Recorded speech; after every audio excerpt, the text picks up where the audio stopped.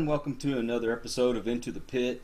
I am so excited because I have Mr. Dave Schrader, who, if you're not familiar with, and I don't know how you wouldn't be, but he's on a show called The Holzer Files.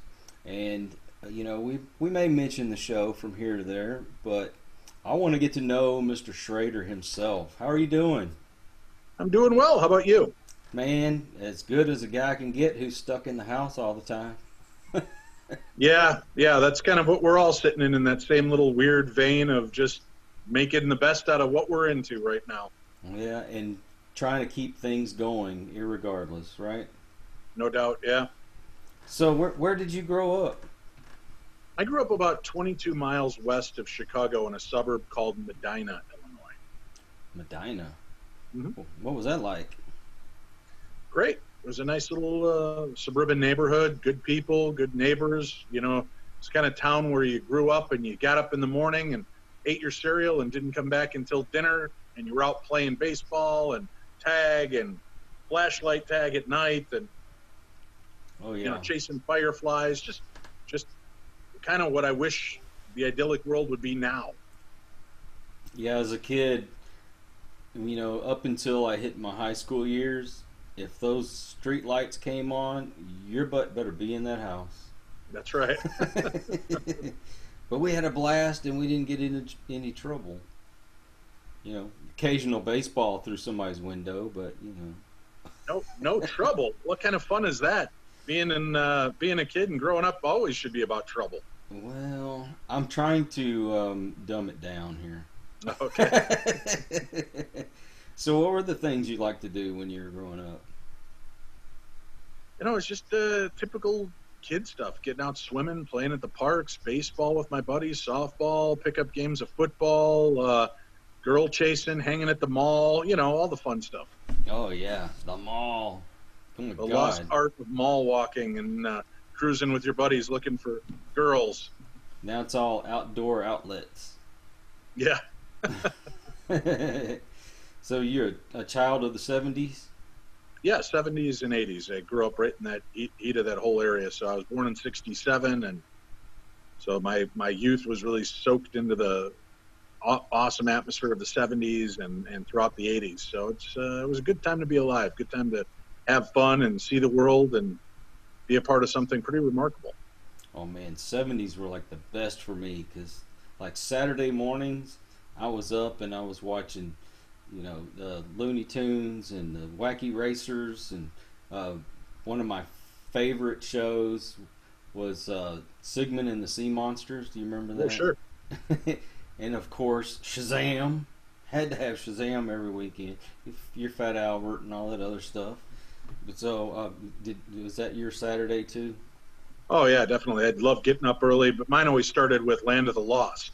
Yes. And then swung into Bugs Bunny and Friends, and Sigmund and the Sea Monsters, Scooby-Doo, all that, Goober and the Ghost Chasers, the Funky Phantom. I used to like all the ghost cartoons. So that was all that. But here where I grew up, like Fat Albert was Sunday afternoon or Sunday morning, I think. Really? Yeah. Did you get HR Puffin stuff? Oh sure. Lidstown, HR Puffin stuff. Boy, that I wish I had just a little bit of what they were smoking back then. Yeah, remember Lidsville, and everybody in the town was a hat. Yeah, Butch Patrick, who played Eddie Munster, was the only human besides the Right. genie, I think.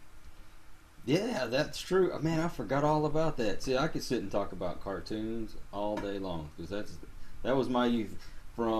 I usually got up around 6 because if you got up at 6, you could catch Alvin and the Chipmunks, and then it went on until about noon, and then sometimes there was the cowboy pictures that would come on at lunchtime, and I might have to stick around for that. But then it was play, play, play, play. So, did you have a favorite toy back then? Gosh, I love anything. Batman, Spider-Man. I remember really wanting the Lone Ranger, Silver, Tonto, and Scout big action figures.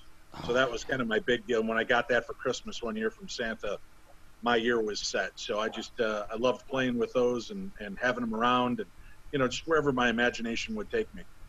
My big dream was the Evil Knievel and the stunt cycle. So I had that and the stunt rocket. Yeah. And then to go about 5 feet and stop. My God, I wanted the rocket, but that wasn't going to happen for me. And my $6 million man. Right, where you could hold him up and look through his bionic eye. Yeah, about the second or third series, I can't remember. They had the bionic grip, so he could pick Yeah, up the you could engine. roll down his arm and see the bionic chip that he had in there and pull his fake skin back up. Yes, thank you. Somebody else remembers Oh yeah. that. And then, so you went through school, you got into high school. Did you play sports? No, I tried. I blew my knee out in football, baseball, basketball, tennis. So I just decided sports was not my forte. Yeah, I hear you.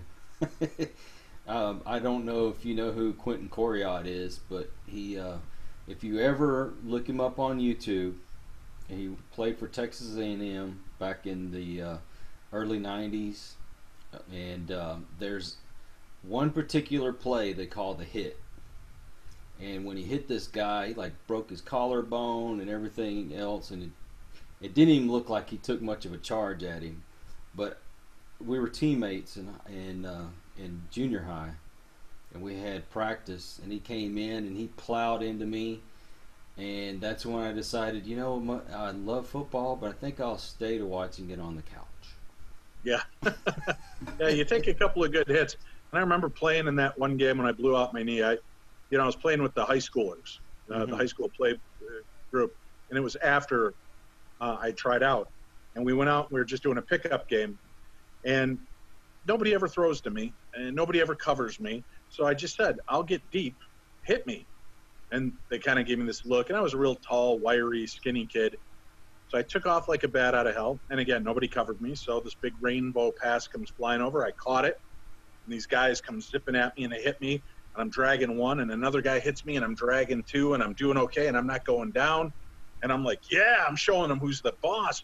And the third guy hits me and they all kind of move in different directions. And my knee just goes shink. And I hit the ground like a ton of bricks. And didn't know what happened. And I went to stand up and it was like I was stepping in jello. And I just hit the ground again and eased myself off the property, let them continue on with the game. And I sat there watching the jeans start to tighten as my knee swelled up to like the size of a cantaloupe.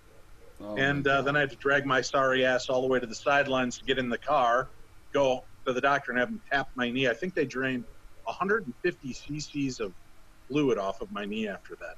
Oh my God, dude. Yeah. So you finish out school. Mm-hmm. Did you have aspirations to go on to do something different? Like going to college or anything like that?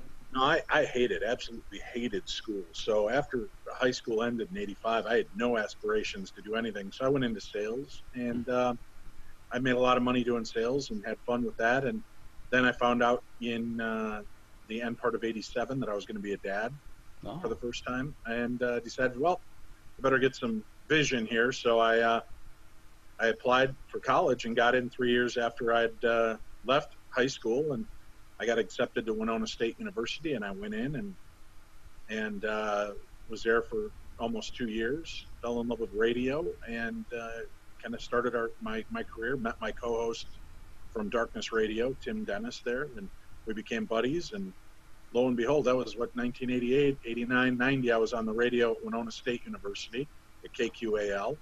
And then went off into the real world to continue in sales. Tim stayed in radio, and then in 2005, Tim contacted me and said, we want to do a radio show together. And January 1st, 2006, we launched Darkness Radio. Oh, wow. I love this platform because I really wanted to be a DJ when I was growing up. And because I love music. But I took a class and it seemed a little intimidating to me, trying to learn all the gadgets and everything. And instead of sticking it out, I let it scare me and it chased me away. My dad told me, if you don't finish college, you're going to be a ditch digger. Well, really, Dad? Well, I went to work for the city that we lived in, and lo and behold, I became a ditch digger. Your dad had psychic premonitions as well, huh? Right. So, I go on from there. I've stayed in the business for 20 some odd years and became a supervisor, but it just was not what I was looking for. I got into the paranormal, and I said, you know what? I'd like to try my hand at podcasting. So I've been doing it for a few years now, and now I have a new love, and I feel like this is what I'm meant to do. Did you get that kind of sense when you got into it? Well, I'd always wanted to do radio since I was a little kid. So, when I had the opportunity in college to do it, and then for my friend to bring me back into the fold and let me do radio again, I just took to it like a duck to water. Okay. So, and there's like nothing else that you could see yourself doing? Well, obviously, I'm on TV with the Holzer Files. I worked behind the scenes on Ghost Adventures for 3 years. I was on 7 or 8 episodes of Ghost Adventures on camera. I was on Paranormal State. I did a 12-episode miniseries called Paranormal Challenge on Travel Channel back in 2011 and 12. So I've been out there doing all types of things. I co-authored a book called The Other Side, which was a guide for ghost hunting and the paranormal. So I've had my hands in quite a few different different things, just keeping myself afloat and interested in examining more and more. Plus, I get to travel the world and see cool places, meet great people, and just have a good time. Now, working behind the scenes, is that how you actually got into doing the paranormal, or did something happen to No, get you interested? I'd had the paranormal around me my whole life, so I've always had strange experiences with ghosts and interests in cryptids and UFOs. So it just made sense to follow that passion with my radio and love of paranormal and marry them together and create Darkness Radio. Okay, now I heard a rumor about you, and I Mm-hmm. want to see if you're going to confirm this or not. We have a mutual friend, and I'm not going to tell you who she is, but she said when you're like off camera, you are a cut up. But then, as soon as the cameras come on, you are just as straight laced and as serious as can be. Is this true? For the TV show, yeah, because with the Holzer Files, I'm following in the footsteps of a very serious investigator, and I don't want to do him any misjustice by acting like a goof. Right. So, on my radio show, I can be Dave and be goofy and funny and have fun with it. And when I'm on TV, I'm trying to follow in this vein. Plus, people are, asking us for help. Nobody wants a goofball coming in and cutting up all the time and not taking it seriously or appearing to not take it seriously. So I do what I can to lend some credibility and credence to what we do. And so, what got you into doing the Holzer files? I got a phone call from the production company. They had done their research on me. They liked what I brought to Darkness Radio, and I was also a fill-in host on Coast to Coast AM. And they just asked if I would be interested in becoming a lead investigator on the Holzer files. And kind of, well, there we go. There's some light. Kind of take what I do on the radio and position it to where I can do it on TV and ask the questions and probe and try to get to the understanding of what it is we're really examining. Now, I mean, you're a pretty straight laced guy, and I'll be honest with you, I was a little intimidated whenever I asked if you'd be on the show, but somebody like Hans Holzer, Mm-hmm. who was an extremely not only intelligent man, but very thorough and very serious. Right. Do you find it difficult to kind of follow in those footsteps, or do you feel like you were able to step in and just kind of take off where he left As off? much as I can while still being me. I try to bring the seriousness and intensity that Hans Holzer brought, but still be Dave, and kind of look at things through a different lens. And that's I think what they wanted from me to begin with. So I'm not supposed to be Hans Holzer Jr. I'm supposed to just be Dave Schrader, who's now reinvestigating with our team. Shane Pittman, who you've had on the show, and Cindy Keza, our medium, who's extremely talented. And we're just kind of re-examining. Hans Holzer knew that cases were never completely filled, no matter what he did and how many spirits he might help cross over. There sometimes would be new things that would unfold. So a story was never truly closed. And we're going back in with new ideas, new concepts, and the ability to dig deeper into history than even Hans Holzer was able to do back in the 50s, 60s, 70s, 80s, and 90s. Mm-hmm. Well, you figure now you have computers that you can do a lot more research, get into Right. these backgrounds. Of course, you've got the old-fashioned go to the library and go into City Hall and all that kind of stuff. What about the equipment that y'all use? Do you find that to be a hindrance, or is it actually a tool that's able to expand on what he did? Oh, Hans Holzer was never a big fan of technology. Mm-hmm. He believed in being there and being a part of the moment. And, he would use cameras and audio recorders, of course, and his medium. So I do try to keep it scaled down as much as I can. Shane is kind of our tech guy, so he's got a lot more of the tech that he uses, and I'll use the SLS camera, my audio recorder, maybe a spirit box, but I like to just kind of absorb into the environment. And I just find that to be more rewarding for me when I'm able to kind of connect with the energy, and I'm not just focused on a little square monitor in front of me that I'm trying to look at while in these beautiful historic places. I want to be there. I want to watch it. I want to see it. I want to see if there's anything. You keep looking at the little mini screen and then looking up. Your eyes are constantly trying to make variances in the dark, and you can get all kinds of false positives. So I'm very cautious with the equipment that I use and how I use it, so that if I have an experience, I have a good idea that it was a legitimate experience and not just a trick of the eyes because of the equipment I'm using. Yeah, 'cause I find that a lot of people that have been in it for a while, I mean, they are discovering new tools and things, but they all seem to go back to the old-fashioned ways. As much as you can, but it's more exciting. A lot of the equipment now gives you that immediate response that we're all so trained to want. We're the MTV generation, and we want it now, right? Yeah, And I want my EVP, right? We want it now. We don't want to take it back, listen to all the recordings, wait for it. You want it. You want it now. You want the video. You want the audio. You want the photograph. And so I understand that to a degree, but I also understand that sometimes that you can miss out on being in the moment. and what about the scientific aspects of these things? Do you have people that you can send these different pieces of evidence to that can scrutinize it for you, or do Sure. you all you do have that? Huh? Well, yeah, we lean on people in the field that I trust, photographers, to take a look at a picture or video to tell me, hey, you know, does this look natural? Plus, you got to remember, when we're shooting, we're working with guys that have been working behind the cameras for, you know, 10, 20, 30 years. So if they know what a lens flare looks like, they know what dust orb is going to look like. So they're familiar with those images, and they help us dismiss a lot of garbage evidence. Okay. And you'll see us, and I mean, I've been doing this for 14 years. Shane's been doing it, I think, for 10 years. So we know what we're looking for when we're reviewing evidence. And if something kind of baffles us, we'll take it to each other or sometimes an outside source to get a fresh pair of eyes and perspective on what it is, and do they have any idea what we might be looking at. Do y'all feel like that you lean a lot on Cindy?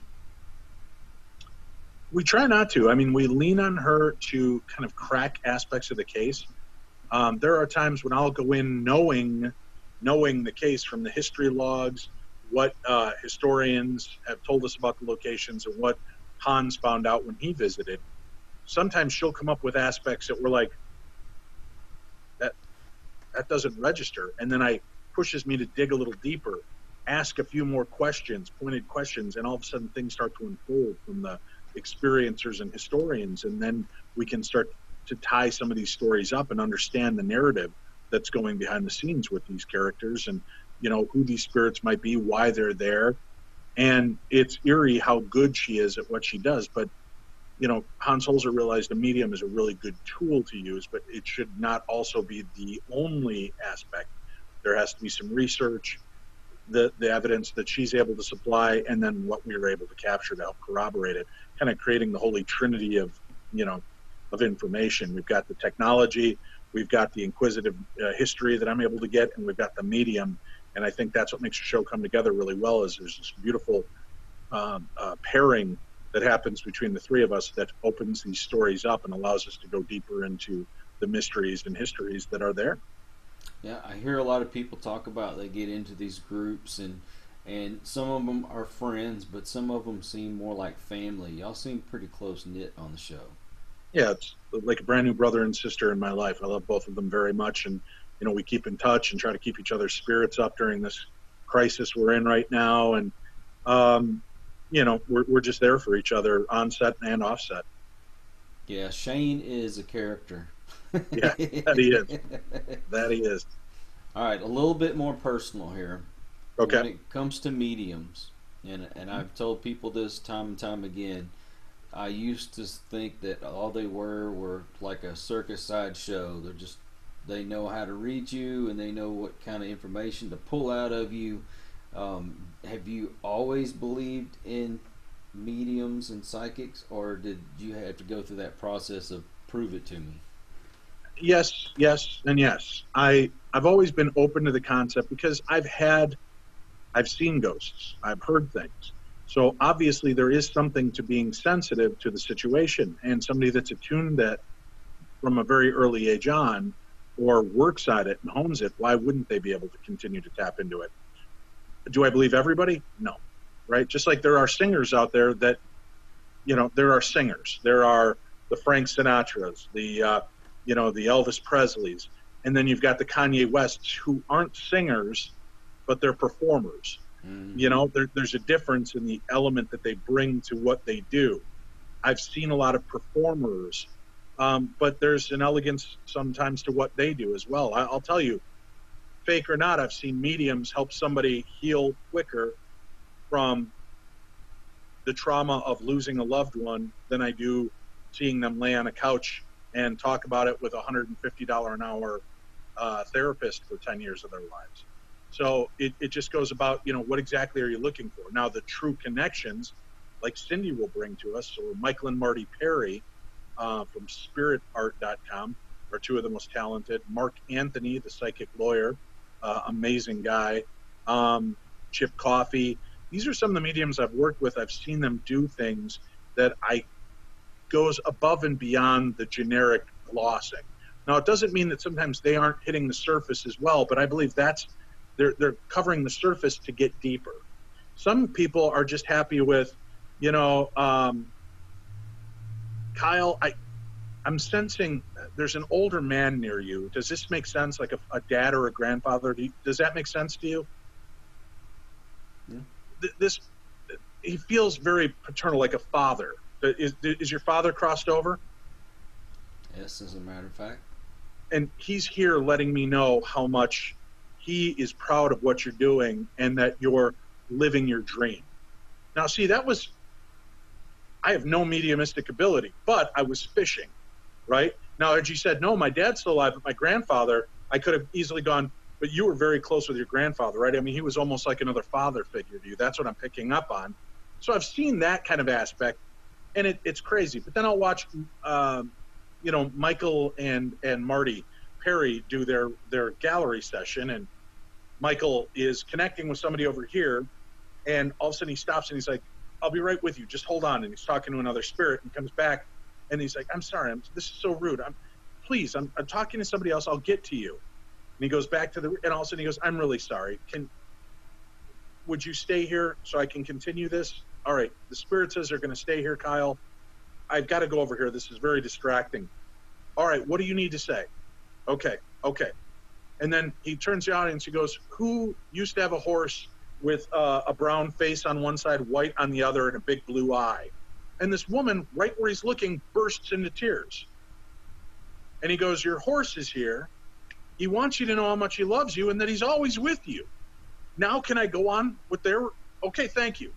Yes, she's got your message. Thank you. And then he turns, how do you pull that out of the air?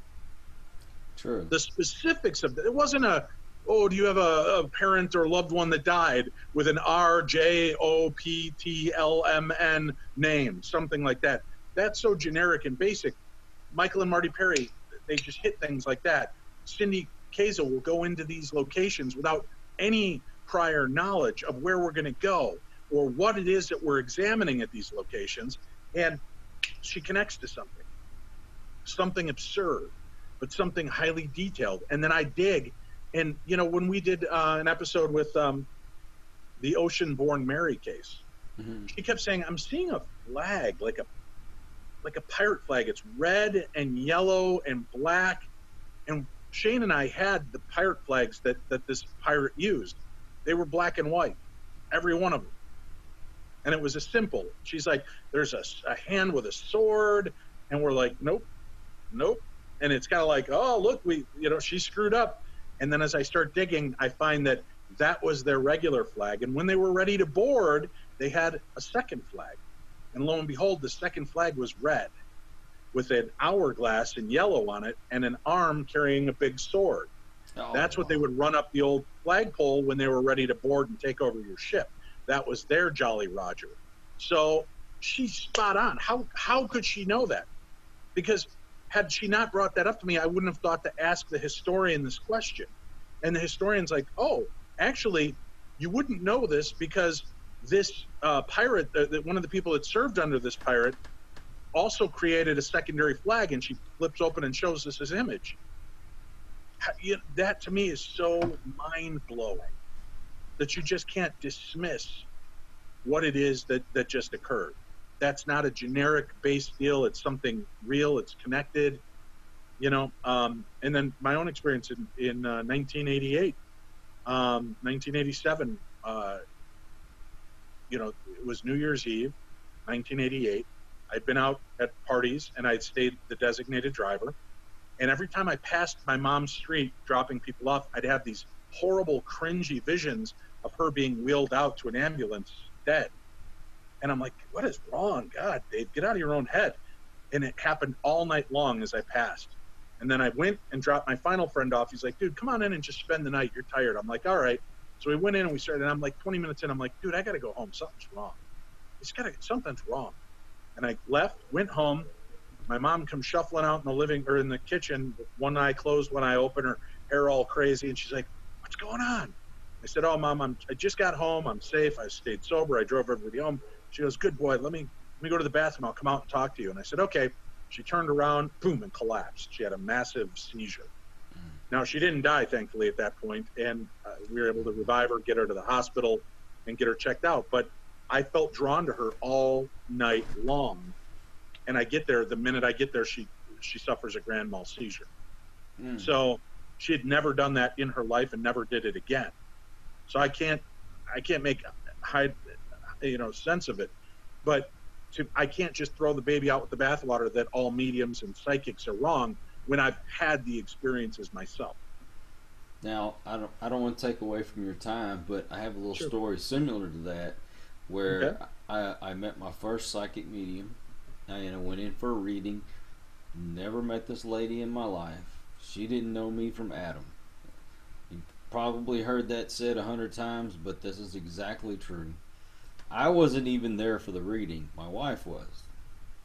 And she looked at me and she said, you just lost somebody today. His name starts with a B. Okay. And it blew my mind because that morning my grandfather passed away. His name was Byron. Wow. Okay. Coincidence? I don't know. She wasn't fishing. She just came right out and told me the facts. And then she started laughing, and I'm like, what in the world are you laughing about? She goes, I keep seeing the water boy. Why do I keep seeing the water boy? And my wife and I turned to each other and started busting out laughing because the running joke between me, her, and our daughter is that when, like, especially driving around or we're just hanging out, we start doing stupid quotes from The Waterboy. Love that stupid movie. But nobody else knows that. Well, of course, now you do and whoever's watching this. But How do you pick up on something like that? How do you have a clue as to what that is? Which means there is some kind of interconnectedness, and you're either speaking to the spirits that are there, or I'm connecting to this kind of psychic Rolodex that stays around Kyle. And when I'm connecting with you, I'm not really seeing the dead. I'm seeing a projection of your memories, your thoughts, everything that's kept in your file of facts in your body and soul. Either way, it's pretty freaking remarkable, and shouldn't just be dismissed. I mean, that's a really incredible gift. I saw an experiment, and I'm not going to mention the show, but two gentlemen were sitting one was in a couch, one was in a chair, and they were next to each other, and they had a thermal imaging camera going on, and each of them had a certain colored looking aura about them. And as they're asking questions, and of course the one gentleman that's getting asked the question is making it as general as possible, no kind of details, but you could actually see the aura blending in with his. Now, is that real? Have you ever seen that before? Yeah, that was on a Ghost Hunters episode with Jay and Grant, and it was almost like while Grant was looking at Jay thinking, you saw kind of this energy just stream towards Jay. I don't know, was that what it was capturing, or did the light parameters changed when he turned the side of his face and the camera was trying to pull it? I don't know. It's unfortunately we don't know. We can't measure what happened between them, but it was a great capture. Very cool. Yeah, awesome. I'm loving talking about the paranormal, but I still want to know more about Mr. Schrader. What is there anything that you've ever wanted to talk about when you were on a show that just it doesn't even have to be paranormal? Anything you wanted to be asked or you just wanted to talk about?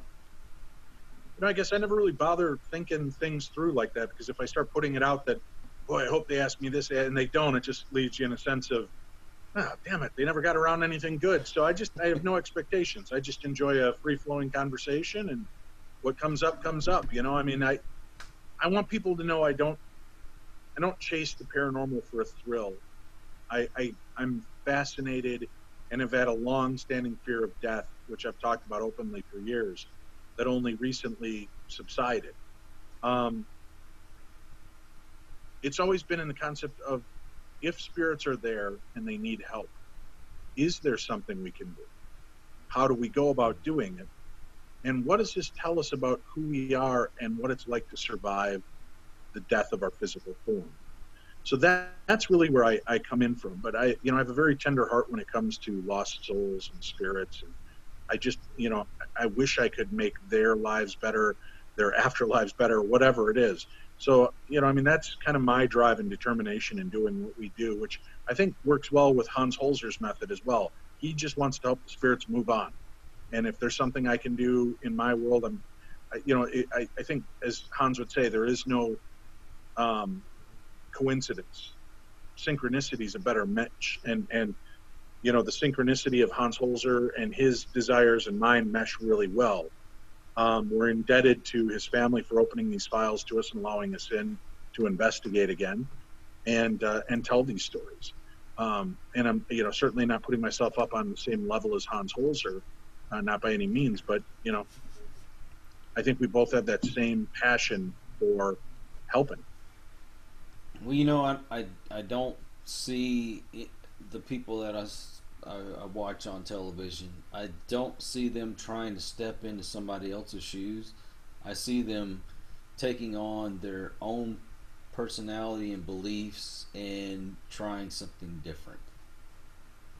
And that's all anybody can do, is try to bring a new light to a shady circumstance, right? A dark realm that there are more questions than there are answers.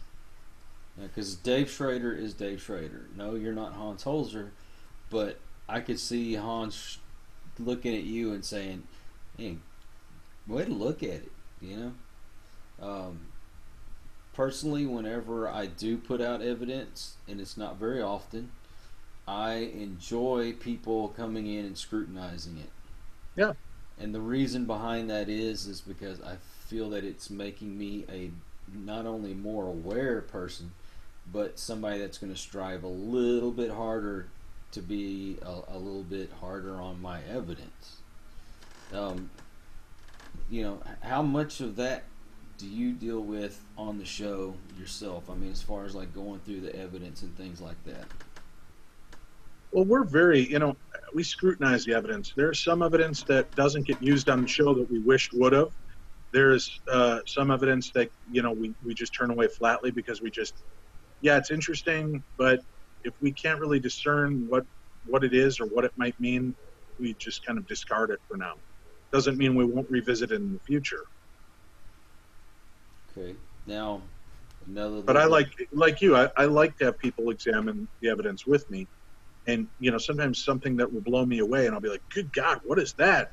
Oh, Dave, remember that's when the door opened up outside, and it threw us for a loop, and blah blah. Oh yeah, you're right. It created that sound because of the door, and you keep in check when you have people working, and it makes you want to be a better investigator because you don't want to get caught with your pants down doing those. Oh my God, it's a ghost! No, Dave, it was a screen door, right? So you've got to keep your game elevated. It's just going to be a strange analogy, but this is the way I look at it. Have you ever done an experiment where you put your hand up in front of your face, and then you get like a round tube, or you roll up some paper and you put it right next to your hand, and you stare at it long enough, it looks almost like it's making a hole in your hand? No, I had actual toys to play with, Kyle. I had paper toilet or paper rolls to play with. So thanks for hurting my feelings. No, if you ever look at it, it is an optical illusion. It actually looks like the circle is cutting into your hand. You look at that and you go, oh my God, that's paranormal. But if you look at it in a different way, you notice there's two separate things there. Right. Now, my point being is I feel like people are not taking enough time to look at it at every angle. They're too quick to say, Agreed. This is paranormal. Agreed. And that's why we're cautious. Not only are we cautious with, is this paranormal, but is it demonic? Is it dark? Is it malevolent? Sometimes I think it's just the way the spirit's trying to get your attention. Doesn't mean it's some dark force from hell. It may just mean that the tug of the hair was all it was able to do to get your attention. Do you honestly think there's that much demonic activity going on out there? I think there's demonic activity. I can't say I think it's nearly as rampant, but to the people I associate with that make a living off of going into those places, they're getting called in because something is dark and malevolent there. So yeah, it's not like they just walked into a Waffle House and they're like, there's a demon here. They went there because somebody believed there was something dark and malevolent. When we get called into a lot of these locations, they'll believe something is dark and malevolent. Sometimes we're able to uncover, I think it's not dark and malevolent. I think it's confused. I think it's just trying to get your attention. So I don't think we've run into anything we would consider a demon in the season and a half we filmed. Okay. And have you had anybody that you've contacted and say, hey, we want to follow up on this, and they get all excited and they're like, ooh, let's set something up to make it look like something's happening to see if we can fool them? Have you ever run across Not so that? far, knock on wood. No, I mean, everybody's been pretty, because they don't want to look like idiots either. They don't want to have us in making these grand claims and then find out nothing's there. Plus, we're able to capture evidence, we're getting something. So most of the people that have us in, all of the people want us there. Secondly, they want us to give real answers because it might be an ongoing business, a museum, a house, a historical center, and they just want answers. And our job is not to go in and scare the crap out of them. Our job is to go in and give them answers. Do you do a lot more debunking than you actually find evidence? Yeah, there's a lot we debunk that you don't get to see on the show because it's boring, right? We don't want to hear. You don't want to hear boom, boom. Oh my, what was that? Oh, it's just camera guy tripped outside. It's boring. So we don't. But we do a lockdown. All of our people have to be away from the location. It's just us and our sound guy and camera guy that are with us, and that's it. And that way, if something does happen, everybody is right in each other's vision and accountable. Now I know shows like Ghost Hunters, they'll be in a location for week, 2 weeks, sometimes a little bit more. Do y'all do the same thing? We are usually we get to the location and we spend about 5 days there. We do first night we'll usually do a baseline investigation just to get readings, to get the general vibe of the place for Cindy, to get some clues from her on things I might want to look into. Then really we spend one full day and evening in there investigating. The rest is into the historical societies, talking to experiencers, talking to historians, talking to um, city planners, talking to whoever we can get our hands on that might have some insights that they could share with us. Because we try to treat this more like a crime procedural, where we're picking the case apart and trying to make sense of it, as opposed to accepting everything on the face value that it is what it is. Well, I know watching you, I would have sworn you were some kind of police detective or something. Well, it's in my blood. My biological father was a police officer and undercover agent, and my great grandfather was a police officer, and we've got a lot of that in our blood. And dangerous situations. Have you really walked into something extremely dangerous that you just like, okay, we need to get the hell out of here? Yeah, marriage. I was that way with my first marriage, actually. I was that way with my first two marriages. Now I'm in a good place, but I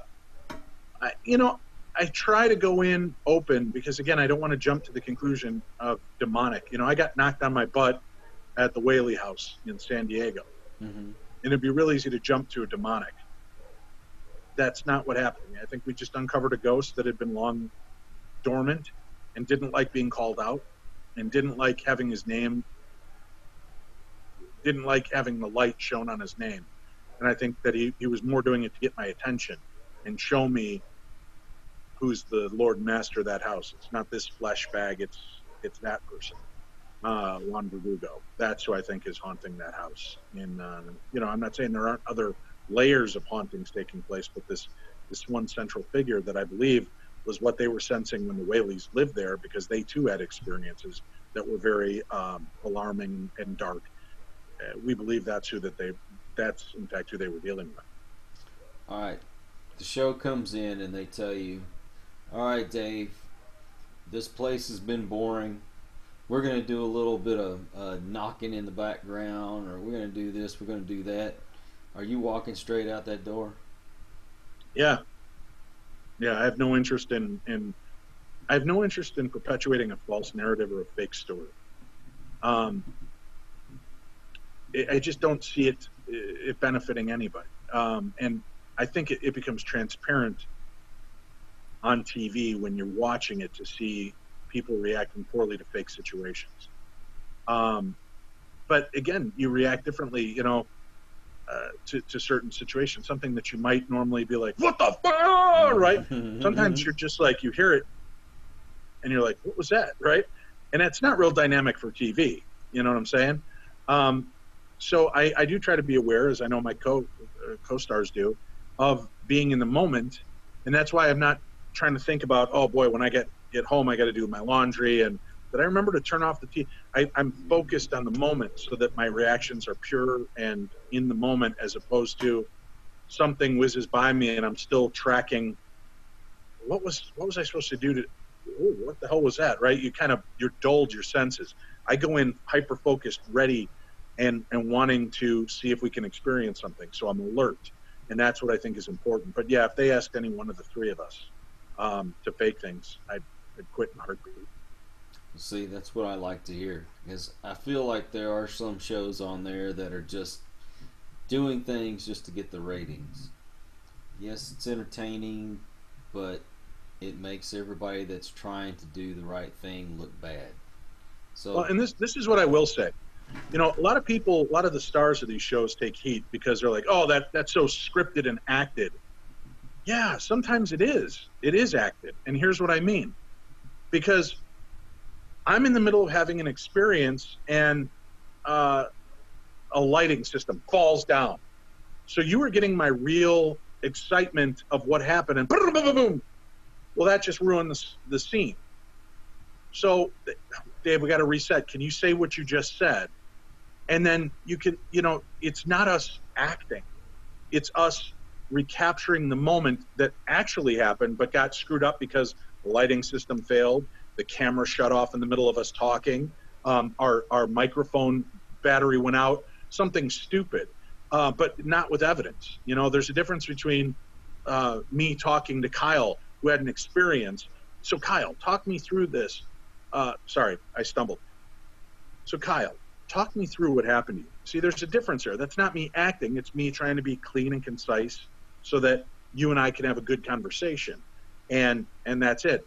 Sometimes it'll take you off your game, and it does seem acted because you're trying to recapture the moment you just lost because of bad timing, a dog barking, the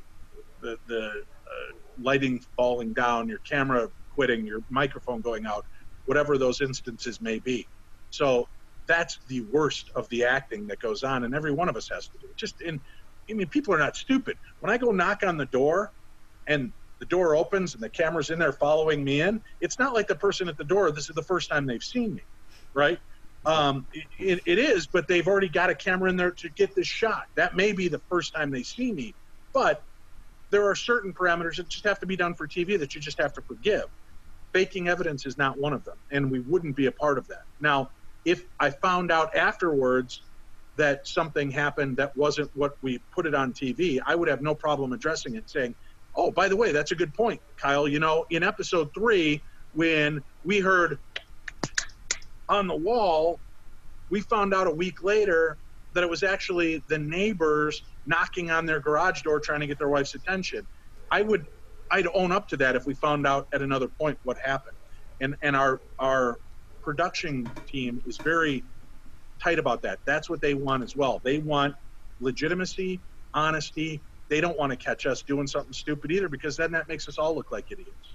And that's where it goes. But there is no acting, there is no faking, there is only what we show you, because that's all there is. There's no other little aspects. Like I said, I think it can be forgiven for the fact that I started to talk and I go, so Kyle, when you had when you had that experience, nobody wants to see that on TV. What they want is, so Kyle, when you had that experience, walk me through what that felt like. They want to clean. They don't want, wait, do I have something in my nose? Did it? Okay, no, all right, good. So Kyle, they don't want all that nonsense, right? Right. It lends nothing to the story. So you want to, keep things concise. And when we have to redo things, it's only in addressing what just happened to us, addressing the question at hand, readdressing the guest I'm talking to, or vice versa. Because, especially when you're interviewing people and they're not used to it, and they've got their microphone underneath here, some of the women will, oh my, and I was so terrified, and I saw this thing, and it was just so alarming. And the whole time, what the microphone is hearing. So I was, and then I saw the, so they have to recut those moments and get the audio again so that we can hear a clean version of what this person is saying. Yeah, I've talked about this on some of my other shows, but I had the privilege of doing a pilot for A&E some years ago. Unfortunately, we didn't make it on television, but the experience was really fun. You've got the microphone hooked up to you all day. Somebody's following you around with a camera all day. And then they and this wasn't paranormal, by the way. We were building a bar, and it was a Houston Texans themed bar. And it was like giving kryptonite to Superman to me. Oh, I hated it, but anyway, we made this football helmet that was like 6 foot tall, and we had to find a sticker with the logo to put on the side of it. So they ordered it. We found a place down the road that could print them up for us. We get there. We're pulling in the driveway. The director comes out and says, hey, hold on. Can y'all go back around and come back in the driveway again? I'm like, okay. And we drive around, come back in there. Hey, try coming in like this. Like, what the freaking difference does it make how you drive into a driveway? I bet you I walked into that store a dozen times. And then you go up to the counter, and Right. they made the stickers wrong. They had them both facing the same direction. Well, on a football helmet, they're mirrored on, and so I'm like, dude, these are wrong. And they're like, ooh, that's great. Let's do that again. It gets annoying after a while. So I know what you went through. Right, but it's not like they made the print wrong so that you'd have something to react to. They just want to capture your actual reaction. And then when something happens, they're like, "Oh, that's interesting. Let's examine that. Dave, go back into that and ask that question again." And that might be the direction I get. Can you take that a little further? What did he mean by that? And so, because sometimes you are questioning, and sometimes as you're going through it, I may have just heard a 10-minute story from you, and I focused on what you said at this point, and I totally missed the segment where you said, and then my mom came to me twice as a ghost, because I was so focused on the ghost story I was asking about. Right. And then I'll be reminded, Dave, did he just say he saw a ghost? His mom's ghost? So Kyle, wait, I don't mean to go back now, but you said you also saw your mom's ghost? And that's because it could be an important part of the story. Maybe it doesn't turn out to be an important part of the story. But they'll help point out, too, if I missed a point or a question. But it's all in the integrity of keeping the product pure and getting, which is what my co-host on my radio show does. If I miss a question, sometimes he injects and jumps into, hey, Dave, wait, before we go any further, Kyle just mentioned ABC, and before we go on to XYZ, what was DEF like? And it's a good point, and you have to flesh that out, because that may be the missing piece of the puzzle. True. Well, I mean, that part of it I understand, it's not scripted, but having to do it over again, getting a different reaction, right, or even a different angle, different take on what you just said. My concern is it's gone around, especially in the podcasting community. You have shows out there that are just there for the ratings, and I would much rather watch an episode of Holzer Files or the Ghost Hunters, and they go the whole evening and they don't capture anything, but they're able to debunk things that's going on because it's real. But with that said, I was a part of an episode on Ghost Adventures where we didn't capture anything the entire episode. And we were in this house that was supposedly demonically haunted in Washington. And to their credit, they ran the episode without catching any evidence.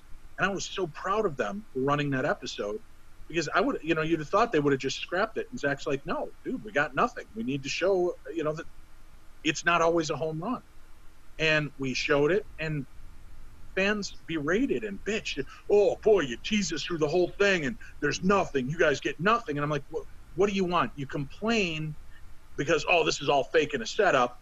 Then when we deliver you an episode where really nothing does happen, this is a boring waste of time. See, there's no satisfying everybody.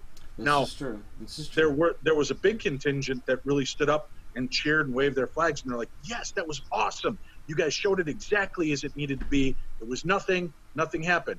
We never said that there wasn't anything paranormal there. We just don't believe there was anything paranormal. We believe it was more around the guy and his woman, not necessarily paranormal. Right. And that's the way we left it. People they think they know what they want until it's out there. And proof is, I'll go watch a ghost hunter show, Ghost Hunters, not the TV series, but a ghost hunting show on YouTube that's all jump scares and overreactions, and it's got 6.7 million viewers. I watch one that's meticulous in showing how they unroll the cables, set up their equipment, and do this, do that, and then still capture good evidence. They've got 185 views. Why? This is what everybody wants. They want to see the scientific approach. No, they don't. It's boring as hell. Nobody wants to watch you unspooling cable. Nobody wants to watch you focusing your cameras or recalibrating your EMF detector. It's all boring. Boring, boring, boring. Anybody that tells you it's not is a liar. So it's, again, what you think you want to see and what you see are two different things. And unfortunately, a show like that would be awesome for the first 15 minutes. And then you're like, God, Why don't they go out and play catch in the yard until it gets dark? Let's Ghost Yeah. Adventures this up. Let's Ghost Hunters or Ghost Nation or Holzer Files this up and give us something in between. Reality is slow, tedious, and boring. Reality TV is taking all the slow, tedious, and boring parts and compressing them into a 42-minute program and giving you the best elements that we can supply to you. So a lot of people would say, oh, those shows are fake and they're out for ratings. What makes them fake? And every show is out for ratings. Every show. We all want ratings because that's how you get advertisers. That's how you stay on the air. It's what you're willing to do to get those ratings. Now, everybody wants to jump on it. Well, Ghost Hunters took a lot of flack for a while. And, well, they're faking this, they're faking that. Where's the definitive proof of that? Because you don't believe it, or you think you're a stay-at-home couch detective and you watch something on TV and you know how to debunk it, or you can redo that. Now, just because I can redo something, does that mean that the first time it happened, it wasn't real? Right? So I just tell people to be cautious with their ability to broad stroke and say, oh, this is all fake. Because I've worked on Paranormal State. In the episodes I worked on, I was on screen once and there for filming for 2 others. What you saw in the final product is exactly what happened. There was no embellishment. There was no weirdness. Ghost Adventures, I did 7 or 8 episodes with them, plus their 2 live events. Everything that appears in the episode is exactly how it played out in the episode. There was no embellishment. There was no fakery. There was no junk evidence. It was what they show. So I can only attest to the things I've seen. And what I've seen in these programs is that they're giving you the best of what they've got. Mm-hmm. Oh, you're going to tell us all this? Well, listen, we just pared down an 8-hour investigation to a 5-minute window on an episode. So, yeah, you're going to get the best parts because nobody wants to watch 8 hours of Dave sitting in the corner going, that's true. Hello? So, you got to cut, shore, tighten it up, and that's what you deliver. And that's why Ghost Adventures is going on like year 92. And Ghost Hunters is back, and Ghost Nation is back, and Kindred Spirits, and Holzer Files, and the Ghost Brothers, and Destination Fear, and all of these shows are popular because of that aspect, because it's good storytelling, good personalities, and you got to give it to the credit of these shows.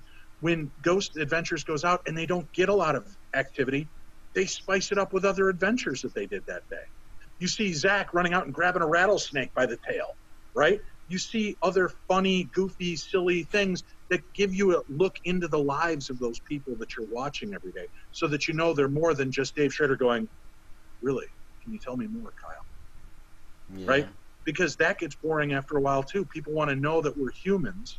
So I appreciate when these shows will take you the next step and give you a little bit of who they really are and giving us a chance to see the group dynamic work together and the personalities as opposed to just ghost hunting.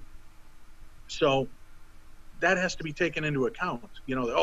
Zach and they're making a goof of themselves for doing this. No, they're being them. They're being fun and dynamic and exciting to watch. How do I know? Because they get 1 million plus viewers every week tuning in to watch it. So, they're not wrong. That's what our goal is. We want to provide a good piece and good content, but tell the story in a different way with a different crew. And hopefully we'll be on the air for 15 seasons, just like every other show wants to be on the air for 15 seasons. So what you do is you create the best product you possibly can. I can't attest to if shows are faking or not. I know these people.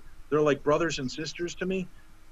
Of course, there's always rumblings. You always hear people, but you know what? It's always sour grapes people.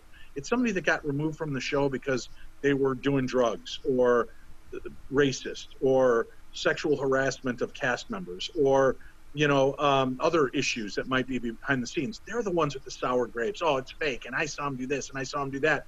But yet you got kicked off the show because of what you did. So we have to take what you're saying with a grain of salt. So these shows, I stand by them. I'm entertained by them first and foremost. I truly appreciate and love these people. And Portals to Hell, I don't want to leave them out as well. Jack Osborne and Katrina Weidman, they do a great show and a job as well.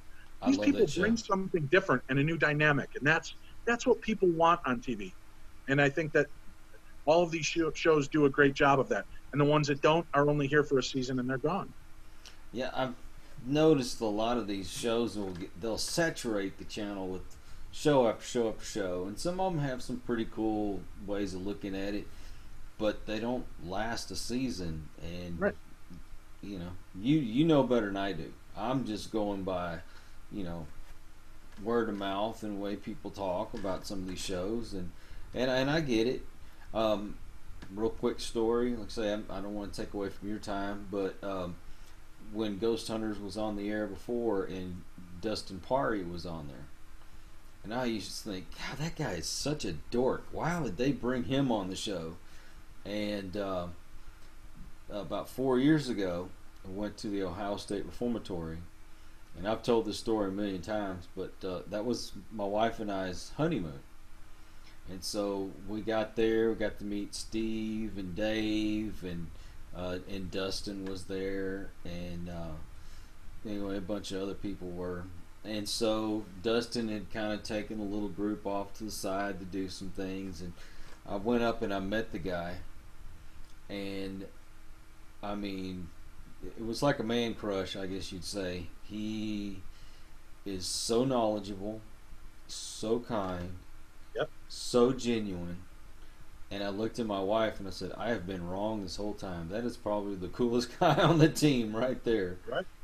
And that's it. So many of these. Dustin is a sweetheart. He's truly one of the nicest guys you'll ever meet in the paranormal field. But, you know, your perceptions of people, I always warn my listeners. I say, listen, I love my listeners. And if I go out to a big conference, I will hang out with you. I will chat with you. We'll have drinks together. We'll eat together. We'll have a good time.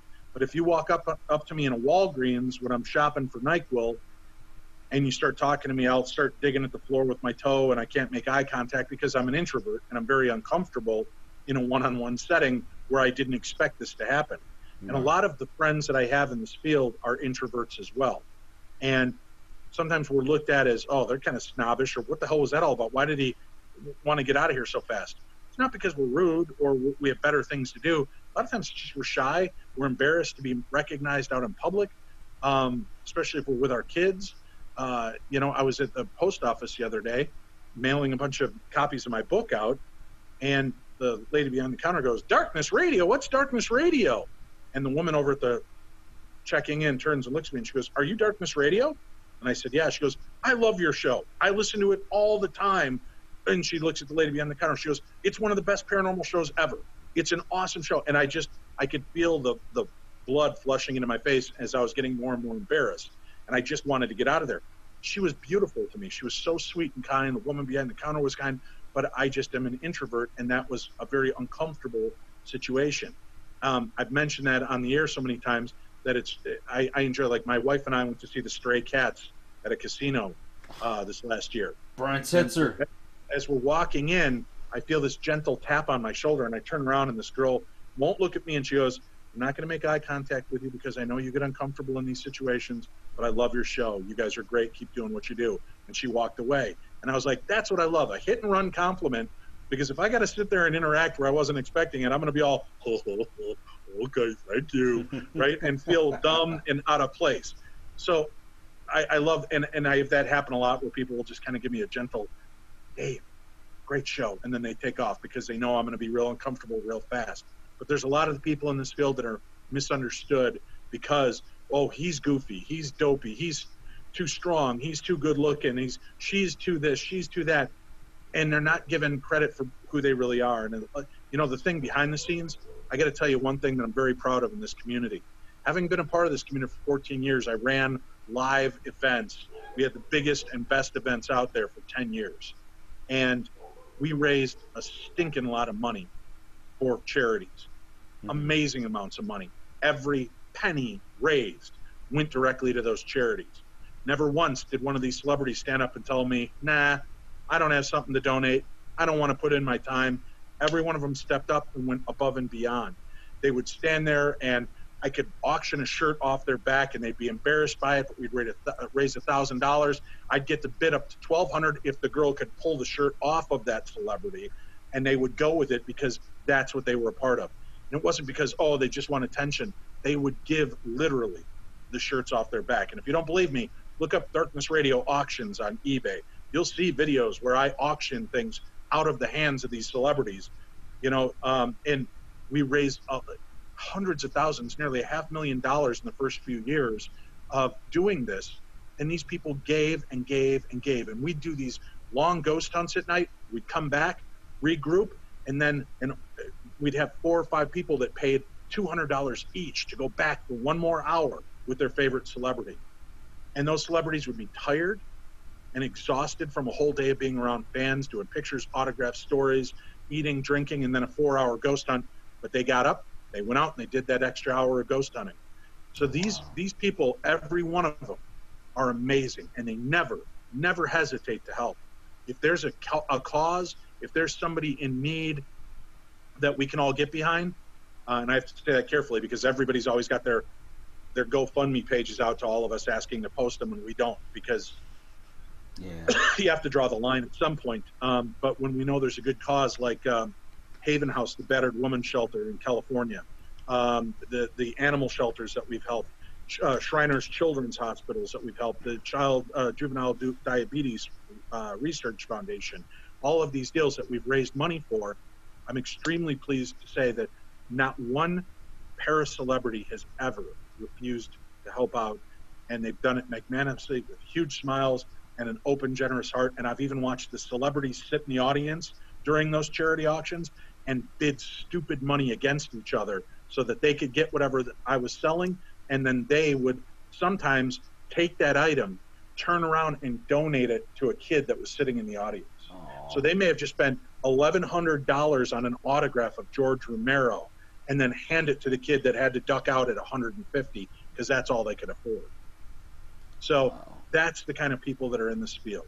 So as much bad press as they get, every one of them, every stinking last one of them, deserves praise and accolades because they do it, and they do it without you even really realizing all the good that they do. How many calls they make to kids, how many people they stop and take pictures and talk to constantly. A lot of these guys can't go more than 20 feet at a mall without being interrupted, and they're always kind. They're always there. They're always a part of it. So I give them a lot of credit in this field, and I'm proud to be a part of the paranormal field for the radio show, Darkness Radio, now in our 14th year, the Holzer Files, which we're just in the middle of filming season 2 for Travel Channel. Any of these aspects, I'm proud to be a part of this brotherhood, even across TV networks, radio networks. I'm glad to be here and to know everybody that I've met throughout this journey. Yep, so yeah, it's amazing.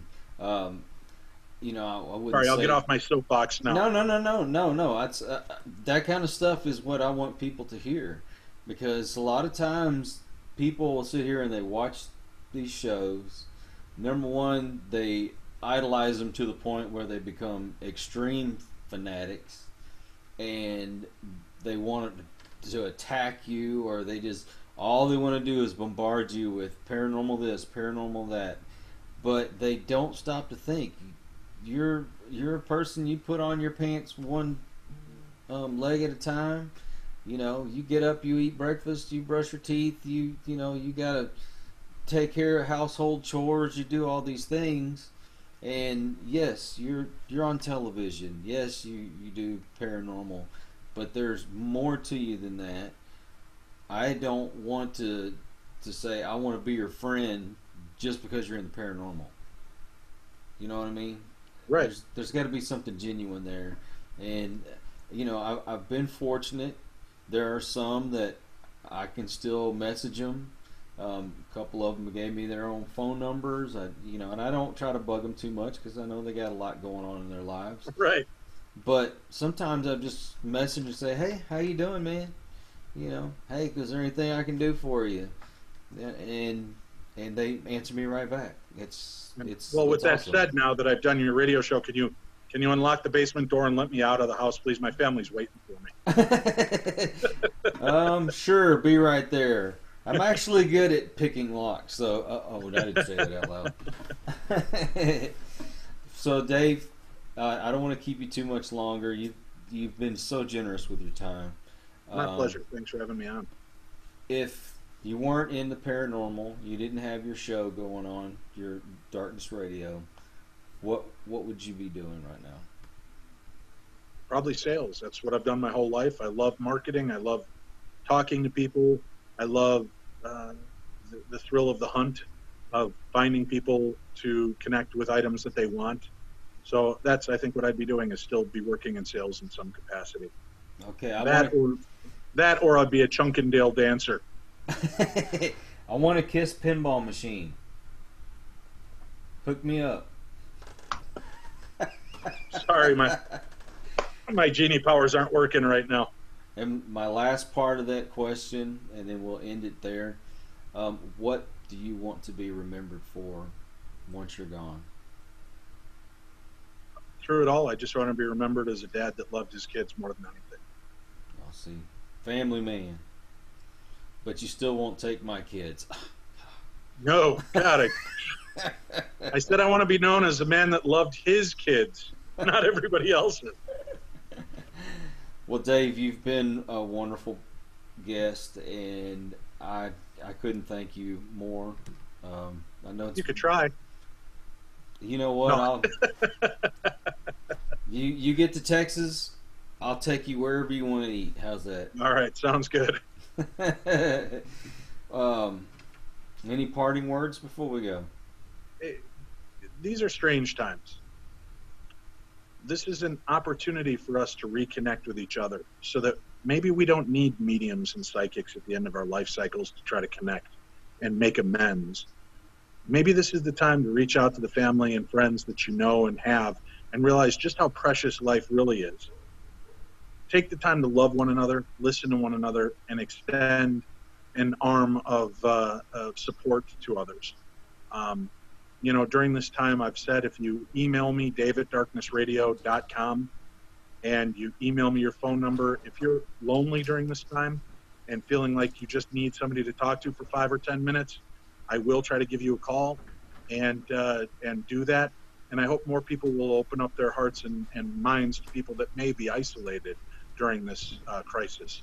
And this isn't to pat myself on the back. It's hopefully to encourage everybody, other paranormal celebs and other fans of the paranormal to open their hearts and minds to other people that might be in need.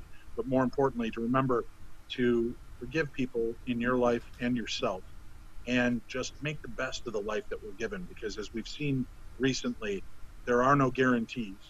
No. So make the best of what we have and take that going forward. Wow.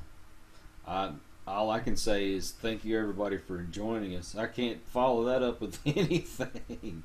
That was perfect. And where did you say they can get in touch with you? You can always find all my information at darknessradio.com. Darknessradio.com.